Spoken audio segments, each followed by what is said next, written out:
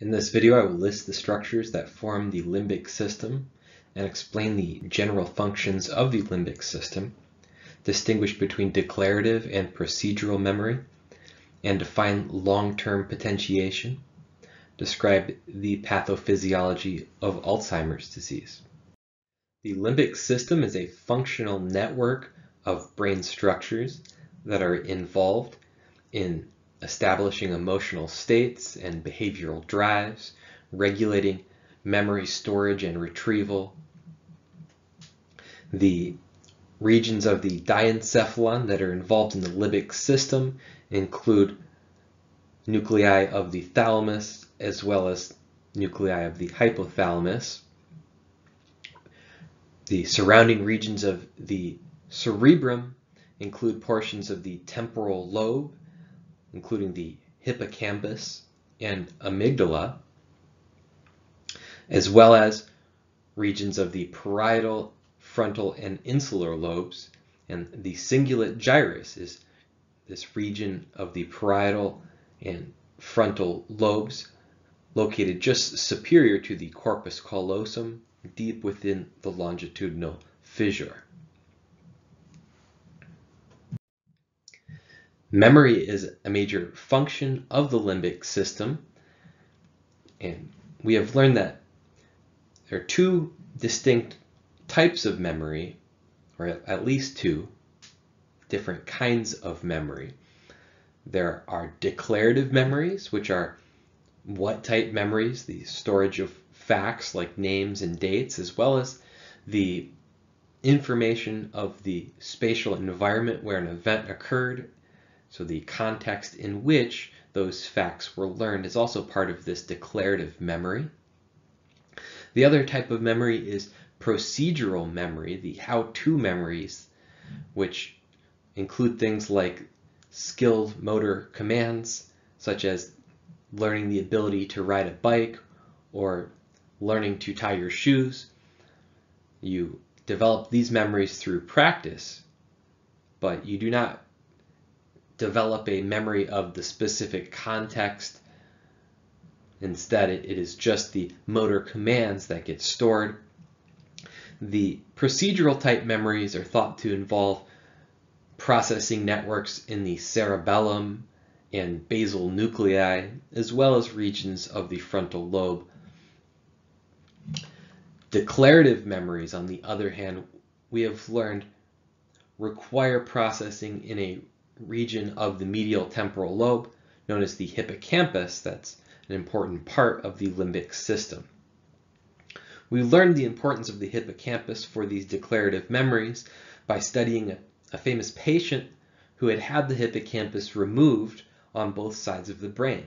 This procedure was a treatment for severe epilepsy and was successful at treating epilepsy. However, following the procedure, this patient, known in the literature as patient HM, lost the ability to form declarative memories. At first, people studying HM thought that all memory had been lost, but a scientist by the name of Brenda Milner was creative and thought of some cognitive tests that could be used to demonstrate that HM is still capable of forming procedural memories even though declarative memory has been lost. One of these tasks is the mirror drawing task, where the patient would be asked to draw by tracing within two concentric shapes, such as two concentric stars, as are shown here in the illustration. Now, if you were just to look at your hand while tracing between the two concentric stars, this task would be very easy. It would be trivial and wouldn't really be a good test. Instead, the patient has to look at a mirror rather than looking at their hand, and so they're only able to look at the reflection of the paper that they're drawing on and a reflection of their hand drawing. This mirror drawing task is pretty difficult at first, but with practice you can learn this procedural skill. You can learn the procedural memory required to improve at this mirror drawing skill. And patient HM, which had completely lost the ability to form new declarative memories. He could never learn the name of this scientist, Brenda Milner, that he worked with, even though she studied him many times. They had met together repeatedly, and every time she would have to introduce herself because he could not form that declarative memory.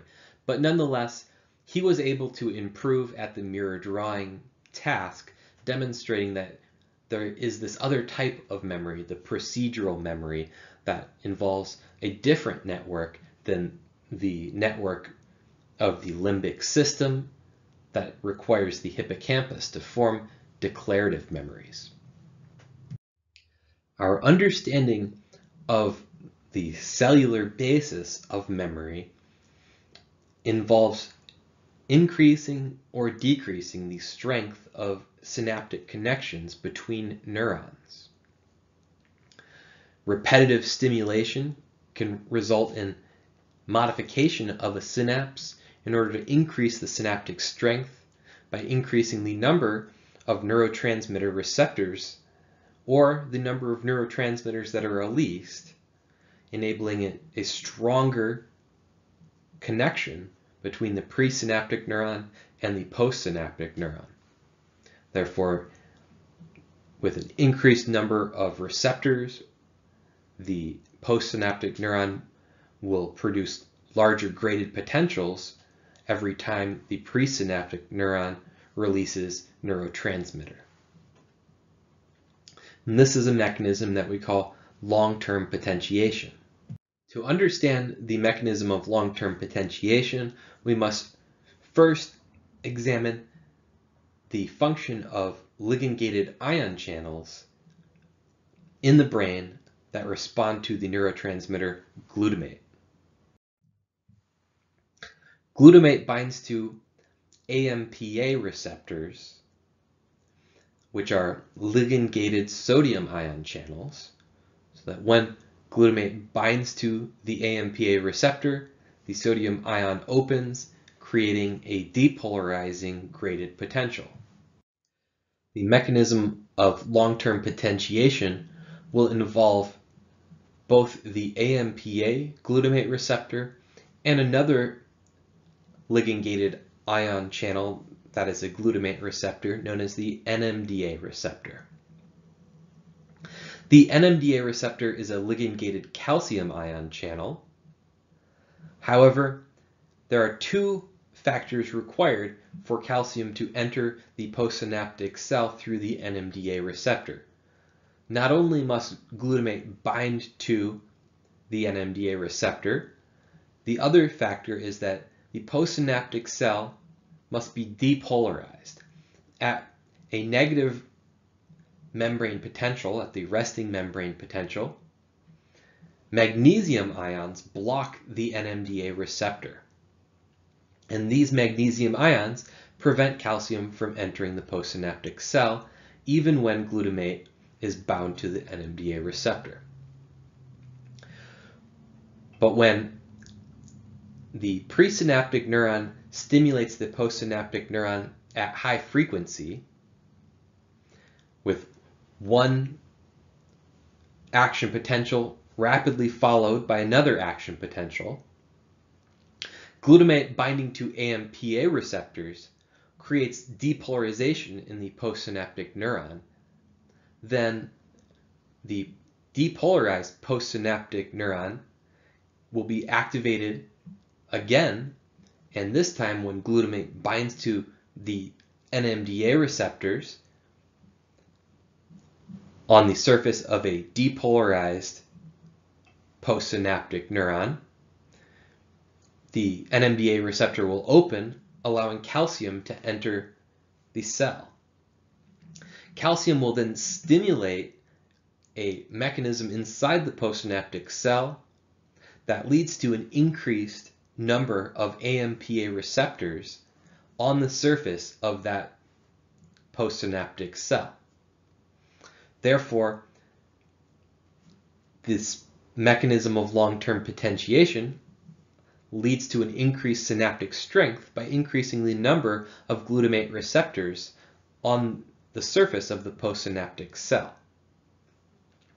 A phrase that was coined to help us think about the way that this works is the idea that neurons that fire together wire together. This repetitive stimulation will modify the strength of the synaptic connections, as high frequency stimulation leads to activation of the NMDA receptor, allowing calcium to enter the cell, and calcium will then stimulate the expression of an increased number of AMPA glutamate receptors that allow a larger graded potential to be produced every time the presynaptic neuron releases the neurotransmitter glutamate. A stronger graded potential will be produced in the postsynaptic neuron, making it more likely the postsynaptic neuron will reach threshold for an action potential. Alzheimer's disease is a neurodegenerative disease that's characterized by memory impairments, confusion about time or place, difficulty planning and executing tasks, poor judgment, and personality changes. Alzheimer's disease is the most common form of dementia and is strongly associated with age. About 80% of patients with Alzheimer's disease are over 75 years of age. However, there is an early onset form of Alzheimer's disease that can affect people in middle ages, in their 30s and 40s. The pathology of Alzheimer's disease involves abnormal clumps of proteins that form in the synapses and disrupt neurotransmission. These are known as amyloid plaques, and they're primarily formed from a protein known as amyloid beta. A mutation in the gene for the amyloid beta protein is one of the strongest risk factors for an early onset form of Alzheimer's disease. Another characteristic in the pathology of Alzheimer's disease, known as neurofibrillary tangles, are a disruption of the microtubules inside of axons. The microtubule binding protein, known as tau, becomes hyperphosphorylated in Alzheimer's disease, leading to disruption of the cytoskeleton in the axon that can impair neurotransmission and eventually lead to neuronal cell death. The pathology of Alzheimer's disease usually starts in the hippocampus, and the symptoms that are usually noticed first with Alzheimer's disease are impairments in memory that result from damage to the hippocampus. But as the pathology spreads throughout the cerebral cortex, the cognitive impairments that result can become more profound, eventually leading to personality changes and loss of executive functioning skills and confusion. We can see in the image on the right here, the illustration shows that there's extreme shrinkage of the hippocampus and extreme shrinkage of the cerebral cortex in the brains of patients that have died from Alzheimer's disease. They also have severely enlarged ventricles. The spaces within the brain become larger as the cells of the brain are dying.